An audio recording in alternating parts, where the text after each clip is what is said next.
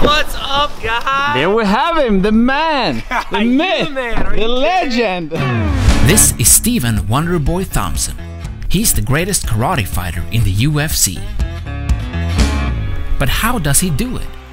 The last time I tried to use karate in a cage, it ended with 3 stitches. Maybe I used it wrong. To find out the answer, I decided to visit Wonderboy and ask him one simple question. How do I turn this on? So this one we have to put more batteries in that one. Okay. Sorry, wrong question. Here's the right one.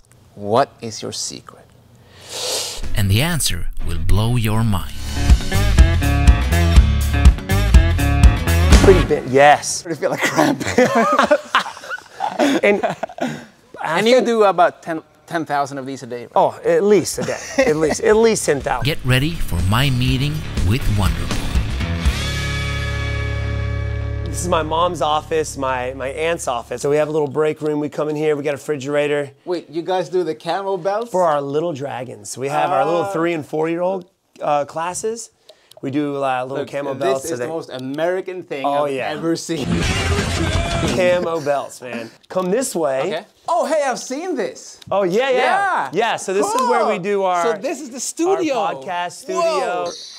So you should cut the light out over there. It's pretty sick. Okay. So this is pretty cool. Check this out. Ready? It's the light. And even like... See how they have different noises? You should get like a close-up there. This? Oh, you cut it off. Oh, shit.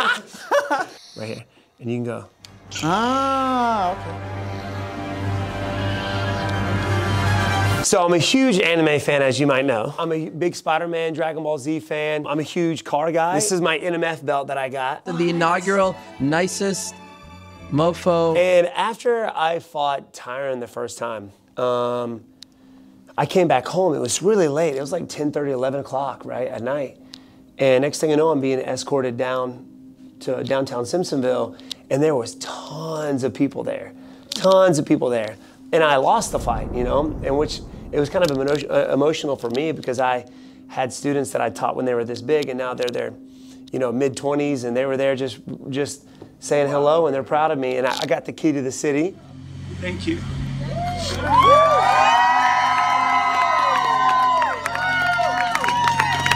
It unlocks every door in Simpsonville.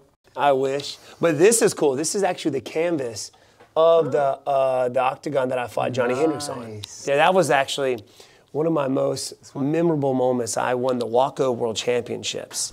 Whoa. And the Walko World Championships is it's kind of like our kickboxing Olympics, right? I was probably 24, 25 years old maybe. It was in Szeged, Hungary. Didn't see the sun the whole time. The buses left the USA team every day. So we had to walk like 3 miles in the snow.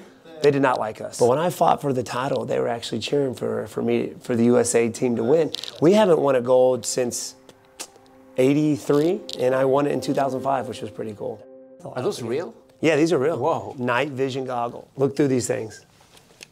I don't know if you can see.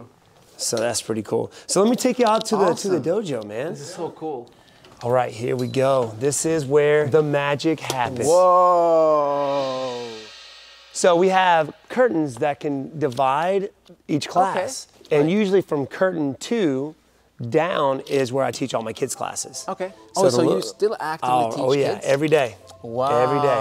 So we have an after school program, and me, my dad, we have staff. We go pick up kids from school that are in our karate program. Okay. And back there through those doors, kids can get their homework done. We have staff to help them with their homework. We feed them snack, and we get them ready for their classes during the day. The kid. Wow. So do you help them with the homework as well? I don't. I don't. Math. You never heard that? Are you smarter than a 5th grader? They are definitely smarter than I am. I can take all my kids over there to the bags, and we just have fun on the bags. So they love it. Yeah. I tell them there's millions of dollars in the bags, and if they break one, they get to keep all the money. So they're sitting there hitting that bag, like, I'm gonna get the money. This kickboxing ring goes back late 70s or early 80s. If there was a tornado, I would go up, I would definitely like hide under this thing. You and John Jones. It's still, yeah.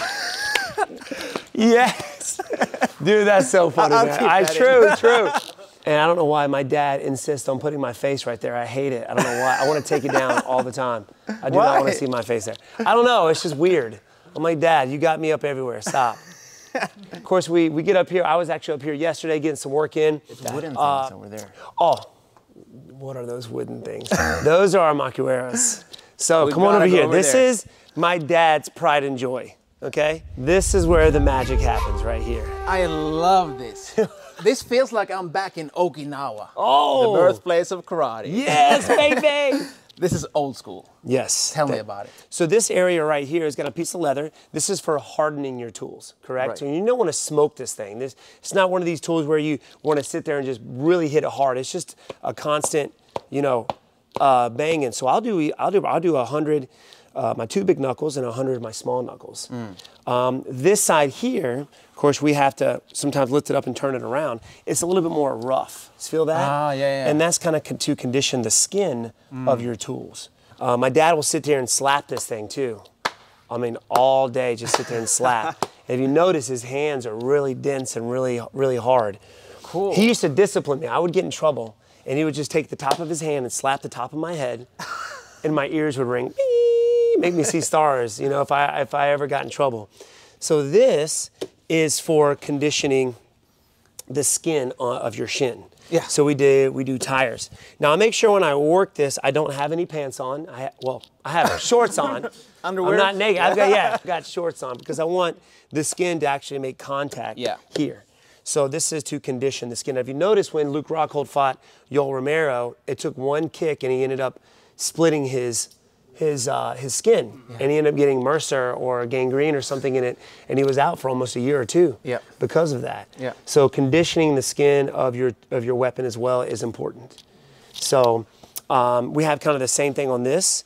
This is a little bit more padding, but you really have to aim correctly on this because the worst thing you want to do is hit a corner. Oh, yeah. So you got to make sure it's the lower part. Yeah. But I'll start from the lower part all the way up to the knee knuckle, which is the most dense of your shin, and I'll work that. And then you do the high kicks up here, right? Oh, of course, yeah. Direct. As you can see, it's chipped off here. I can see. You know, it's from the head, from the conditioning. headbutts. Yeah. But my dad works this thing all the time. I get on here, we'll do forearms. Right. Yeah. Shins, hands.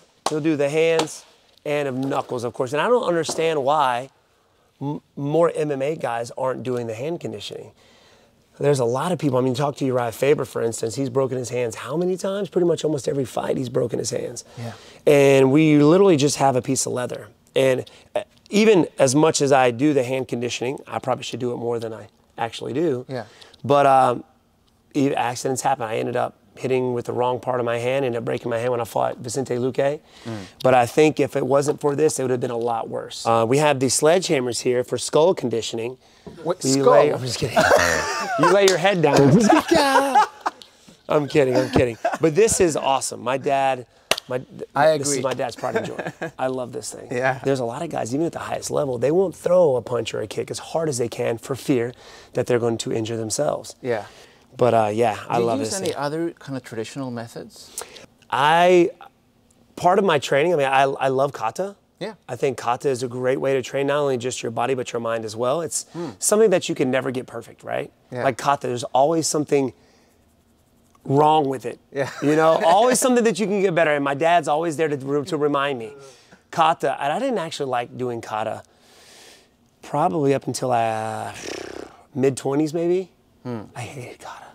But then when I realized what it was good for, you know, obviously helps build technique, but body awareness, because everything from your toes up to your body's got to be in the right spot at the right moment. There's a lot of people out there that don't like kata and think it's useless, and I think that's complete opposite. But usually you don't like something that you're not good at. Right. Right. Or understand. Yeah, exactly. Right? You know, a lot of people see this technique. When are you going to do that in karate? Well, you don't know. It's the bunkai. You don't know the real application. But then when you're in that cage and you use it as a frame, suddenly it became useful. Yes, sir. Whoops. It's probably sweet tea. During, can I get you guys in a different spot so you can have different... What do you want? Yeah. How do you mean? What are you guys doing? Hey, we're at the karate school. Where are you at? Yeah. Got you on speaker. Have you already filmed? No, just so it's... A few moments later. Oh, what are we doing? Okay, so Oh, okay. I only have one question. Yes. What is your secret? To my power? What is your secret for successfully using karate in MMA? A traditional martial art that a lot of people think is maybe useless. Yes. But you're a badass and you're winning stuff in mixed martial arts. Well, how do you make it work? Well, I'm glad that you think I'm a badass, but I don't think so. I'm still working on that part. But, you know, and that was one of my big things about martial art, to show everybody that karate can work in a real situation or even an MMA situation. Because in the beginning of the UFC, we were looked down upon. Yeah. And I think that might have had something to do with these karate McDojos out there, right? Putting out black belts who shouldn't be black belts, and you can get a black belt in a year, kind of things, you know? But it was my goal and my dad's goal to let everybody know that, hey, karate can be used in MMA. And it's always going back to my karate roots is kind of, it's my secret, to be honest with you. Always training karate. I don't just train MMA, I also do my karate training as well. I feel like I should be the traditional, I wouldn't say savior of karate, but I want to bring karate back. I want to bring it to the limelight. Make karate cool again. Yes, make karate cool again. And it is cool. Let's make those caps. Yeah, dude, make karate cool again. That's actually a great idea, actually. It's mine, it's mine. Yeah, it's yours. He's got it patented. It's all good. Yeah. But, you know, always keeping my karate training, always sticking to my roots. And but there are many people who do traditional training, kung fu, wing, whatever it is, right? And they can't make it work. So how do you bridge that gap between the old and the new? It's experimenting. There's a lot of things that I had to modify. Even when I went from karate to kickboxing, from kickboxing to MMA, I used my karate in both, but I had to modify things a little bit. Obviously, the guys trying to take me down, widening my stance up a little bit more, more angle changings. So I kind of learned that experimenting, training with MMA guys. I'm getting taken down by GSP on a regular basis, so I had to change some things up with my stance. You know, normally when I would fight kickboxing, I stood up a little bit more upright because I didn't have to worry about the takedown. But when I fought guys like GSP, had to widen my stance up and maybe drop my hands just a little bit more to defend the takedown, and being aware of leg kicks, things like that. But it's experimenting. Using my karate. And experimenting in live situations, or obviously in sparring. So at what point does it stop being karate? Because as you experiment, you move further and further away from the tradition. So breaking tradition. Yes. Yeah, I try not to break tradition anyway.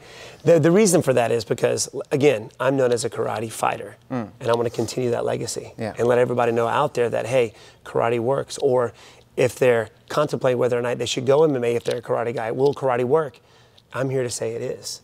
So I think it's more of an emotional thing as well for me, because I want to stick to the roots. So, I mean, a ridge hand, everybody, well, a lot of karate guys know what a ridge hand is. You use ridge hands a lot, all the time. I use it all the time.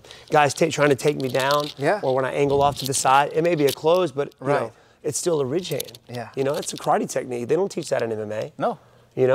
So things like traditional stances, going to back stances or even cat stances. I do that every day whenever I'm checking kicks.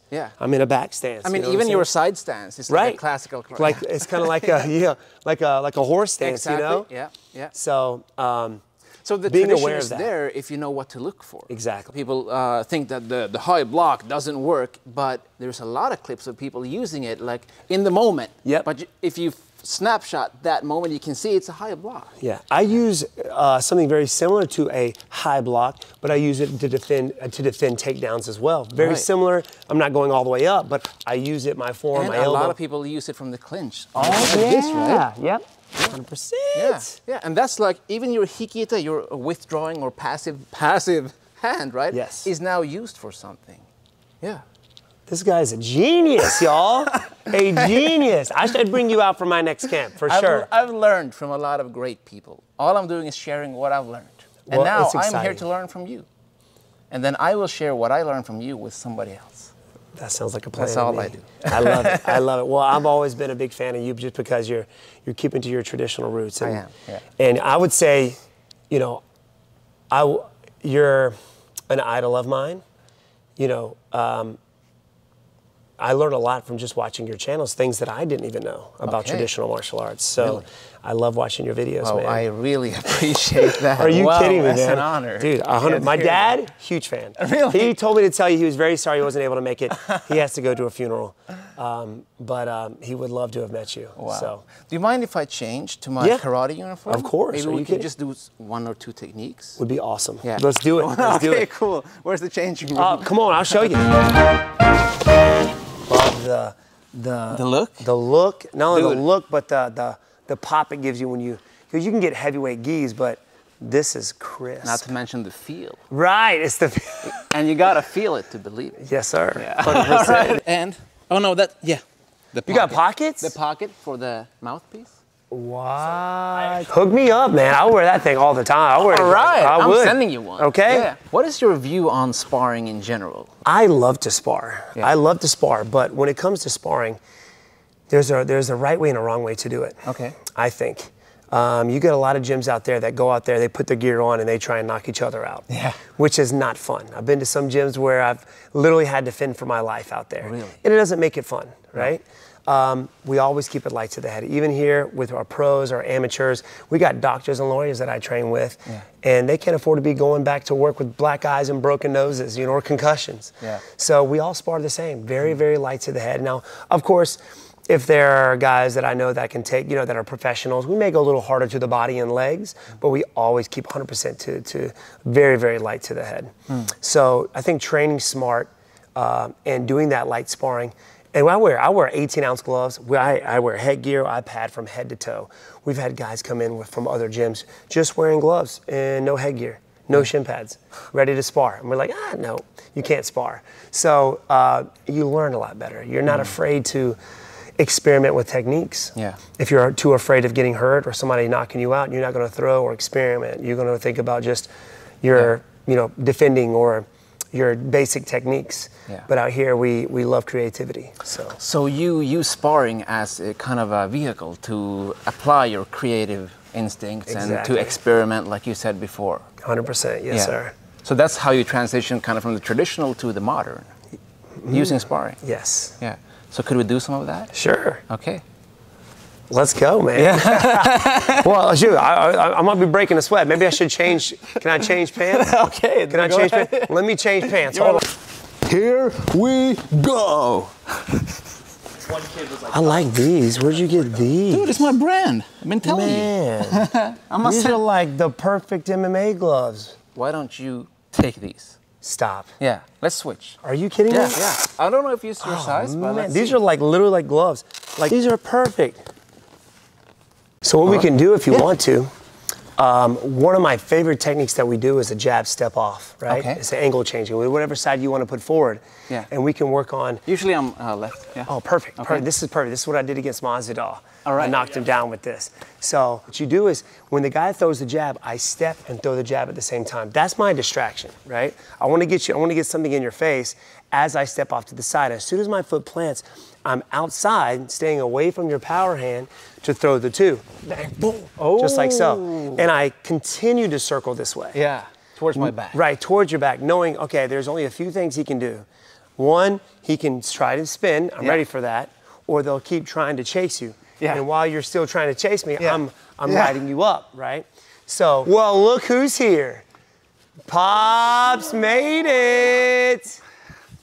Oh, nice to meet you. I told you. We're gonna go over a drill that we're gonna do. So if I want to, I can just go bang, boom. Yeah. Or I could go bang, way out here, then throw the two. Yeah. Right? If I wanted to shallow, or I can go deep with it. Now, after we do that for a little bit, after the two, figure out what you got from there. You got a leg kick, or you got a side kick. What do you have? Another right hand, or you see what I'm saying? And then we move as if we're sparring. Bang, boom, yeah. Bang, boom, ooh. And you got the leg kick there as well, too. Right. Bang, bang, oh. Bang, bang, boosh. Oh, yes. See, that is another traditional technique my dad has been on me about throwing, not throwing actually. The front mighty. kick. Yes. Yeah. He's like, why don't you throw that? Why don't you do that? I'm like, I don't know, man. I don't know. So you have what is it? The teep, the teep, and then you have a traditional karate front kick. Yeah. So the snapping. The version. snapping. Yeah. Yeah. The snapping I think it's the prettiest of all of them. Right. The snapping front kick. But you don't do it a lot. I need to. Is that because of your side stance? I think so. Yeah. And I think too, guys getting a hold of it. You know, let's say if I don't hit them and they ended up, you know, just getting the heel. And now they got the leg, or you know, they kind of go in for the leg, or use it to strike. I just need to experiment more with it. Yeah. So there's always more to learn. Always. Yeah. I don't care who you are. There's always more to learn. Yeah. Going from the open stance now. You ready? So if I throw the jab, bang, boom. Yes. Bang. Yeah. Oh, there we go. Now when I throw that, when I throw my first jab, almost use your shoulder almost as a block, as a tool, correct? So if I go here, and you do end up, I'm kind of hiding my head if you do throw a technique. So that would be something that's more modern. Right. When you're doing kata and things like that, your shoulders down, obviously. Yeah. But this is kind of a more modern, like you said, using the shoulder, using every little joint to kind of hide behind. Yeah, which is funny because if you do karate with your shoulders up, your sensei will be like, shoulders down. Shoulders down. Why would you think that is? I think it's because you want to connect your shoulders to your body. Because when you elevate your shoulders, disconnected. So there's no power if you punch like this. A lot of mobility though. Gotcha. But now you're using it not to attack, but to defend. Right. Which is different. Oh, yeah. That's my opinion. Dude, trust me, I'm learning a lot today. Okay, learning a lot. Do you have any specific sidekick drills? Because you're famous for your sidekick, right? Yes. Could we do one sidekick drill as well? Sure, we can do a sidekick drill. Okay. Now, one of the things that I like to do with a sidekick, number one, the traditional way for us to close the gap on a kick is this, we call it a slide up movement. Now, that's where the back foot comes up to the front or replaces the front. You get a lot of guys who go here, which I think is too big of a movement, too much of a telegraph. Yeah. So you try and hide the back foot behind your front in order to do that. So I don't like to do the slide up because that's still a telegraph. So we do what we call a pulling technique, where you lift the leg and close the gap at the same time. So that's in Japanese a kizamigeri. Kizamigeri. Kizamigeri. So geri is kick, right? Yeah. Kizami is this move, a lunge. Oh. Yeah. Kizamigeri. Yeah. I'm learning Japanese. Yeah. Yeah. All right. Kizamigeri. So the lifting of the leg, pushing off with the back foot. Now we'll do drills where we're just working on up and down the mat, where we're just kind of going to build the mechanism that launches you forward, right? So even if we're in an open stance, I can work on throwing my side kick from here or stepping off and throwing the side kick. Now the way I do my side kick, I like to bring my foot up first, which is my weapon. A lot of styles go here first. Yeah. And then turn. So that's the traditional way. Traditional. Yeah. So whenever I started doing kickboxing, started competing a lot, my sister Lindsay, she kicked my behind for years. Okay. She was a kicker. So every time I would lift my leg here, she would move in and jam it before I got the kick off. Yeah. So I would end up getting jammed and fall backwards. So I was like, okay, I gotta keep her from doing that to me. So what do I gotta do, right? So actually, Ryan Hall came up with this analogy. He said, if I had a sword in my hand and I pointed it at you, could you come forward? No. You could not come forward because you would impale yourself. Even if you do run up on me, I can still push myself away or push you away, right?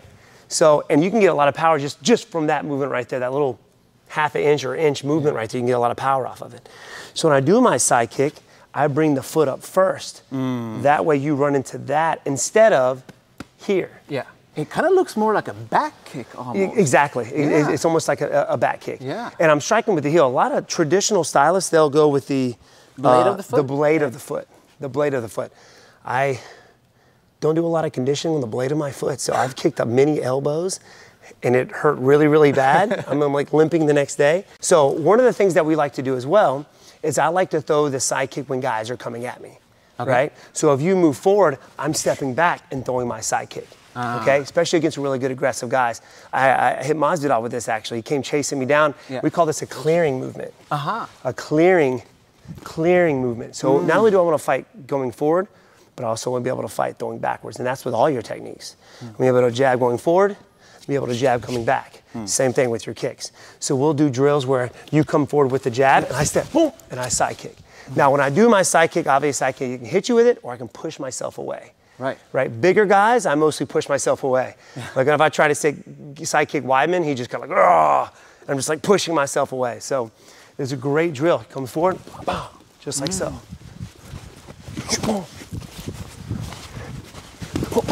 Now, if you notice in an open stance, you almost have to keep a farther distance away, right? In a closed stance, you feel like you can get a little closer, right? But in an open stance, because the hand's on the same side, you automatically want to keep a farther distance. So when you spar and you are facing off against somebody a little bit more aggressive, switch sides on them. Go open stance. That keeps them farther away. Also, everybody has kind of like a personal or invisible security boundary, so to speak. So if you had your hands up, anytime I got close to that security boundary, you get defensive, you start bringing your hands closer.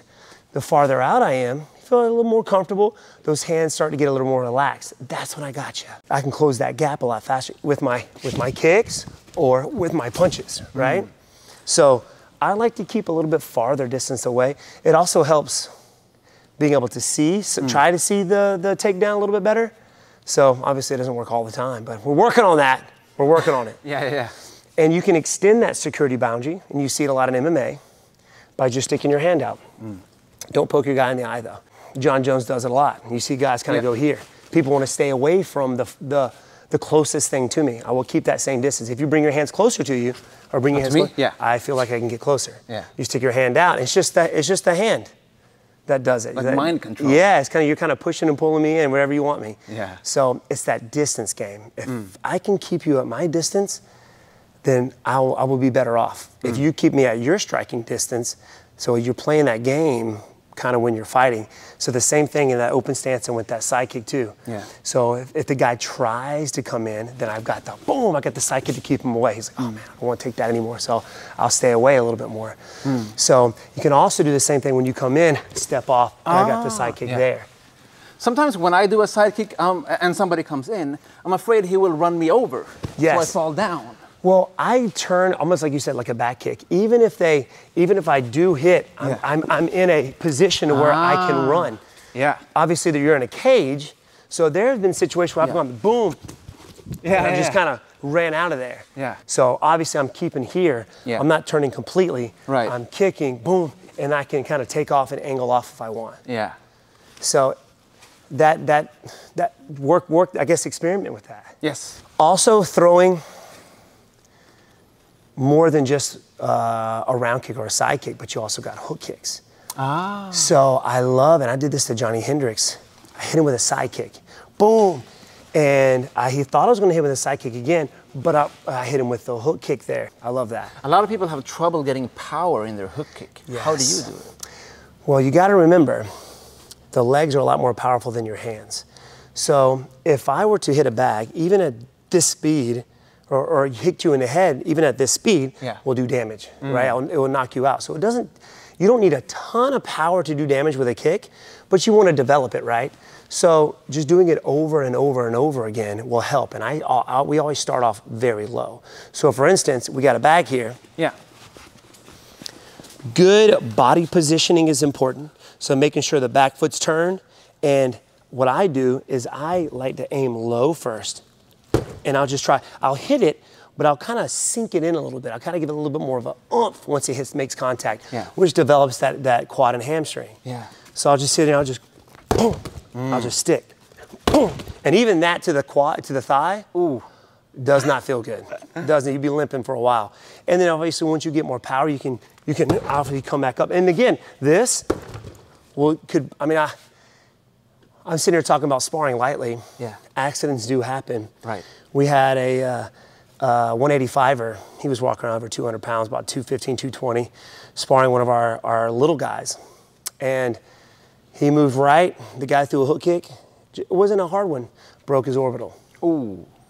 So even if you feel like you're not, it just feels like a wimpy technique, in real situation, it's going to do damage to you. if you aim at the right spots. Yeah. Can I try? Yeah, of course. Okay. So I start like this. I get a little bit closer too, a little bit closer, just like so. And what I focus on doing is I chamber the leg, and I keep it slightly bent. The farther out the leg goes, the weaker it is. So I keep it a pretty bent. Yes, pretty bent. You kind of kick with your ass. Yes. Or with the kind of knee joint. That you can also do that as well. So if I'm going leg, it's normally just the bending of the leg. But if I'm going for power, I use the glute as well. The glute. The glute. That's a technical term. And then you gradually go high. Right. Gradually go high. I can already feel a cramp. And you do about 10,000 of these a day, right? Oh, at least a day. At least 10,000. But that's why I favor kind of more of the sideways stance. Yeah. Here, it allows me to evade or go forward. It allows me to punch and allows me to kick. Because I'm in that almost like a 50-50.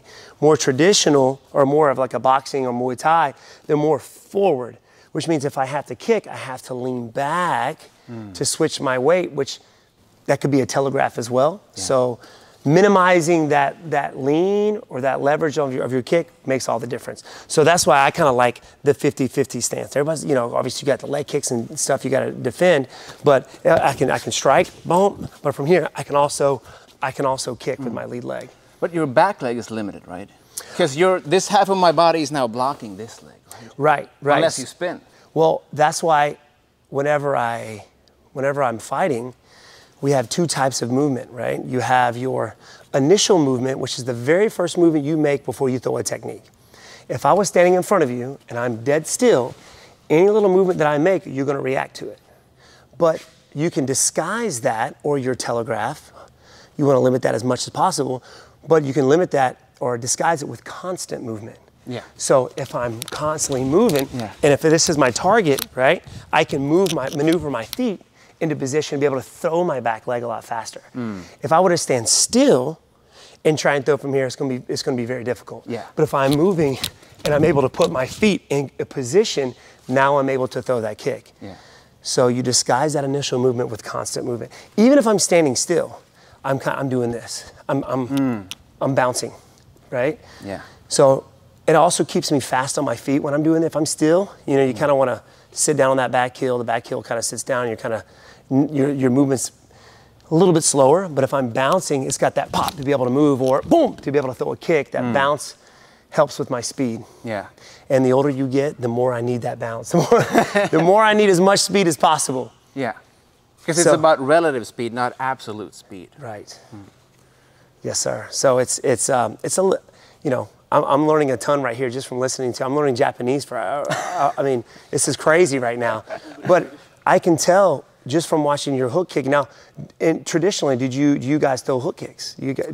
Well, yeah. I mean, usually if you compete and stuff, but they're not present in the old school stuff from Okinawa. Yeah, more of the modern karate. Gotcha. But I like to practice all kinds of karate. Always evolving, always getting better, baby. Yeah, so those are a few drills that we do with the striking drills, the angle changing, also doing the same movement with your kicks.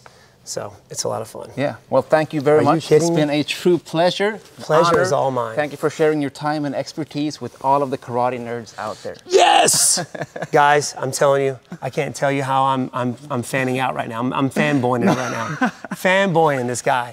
Thank you for coming and making the trip out here to come spend some time with us. We really appreciate it. Thank you. Thank you. My pleasure. Yes, sir. Wow, that was amazing. I really hope you enjoyed that. Thank you so much for watching. Train hard, good luck, and have fun.